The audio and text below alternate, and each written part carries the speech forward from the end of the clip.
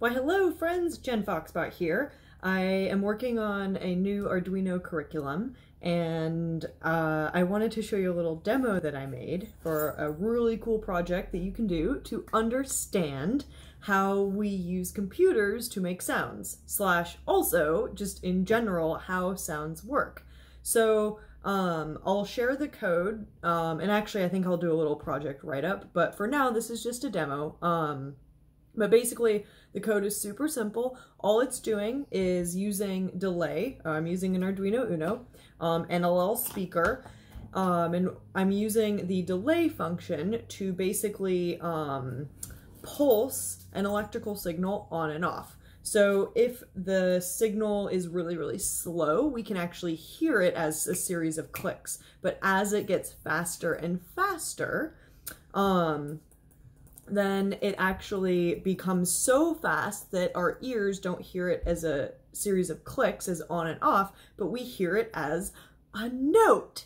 So I hooked up these two little buttons. This one on my left or stage right adds the delay, and I'm trying to increase it so that we can hear the clicks.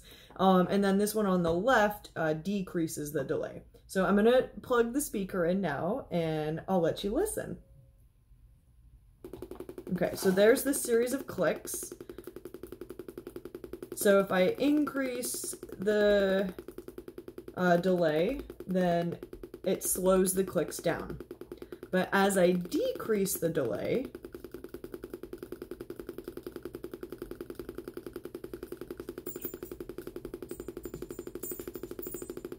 we will get to a point at which we don't hear the clicks.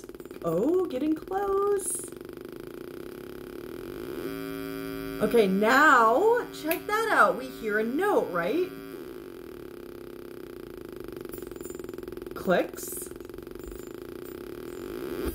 Note. Ah, I went too far. And okay, so by now, now that I'm changing the speed, it hits a certain threshold. Now I can change the speed to get different notes.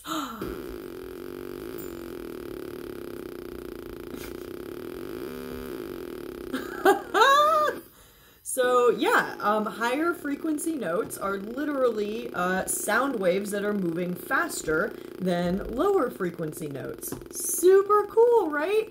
So all you need is an Arduino Uno.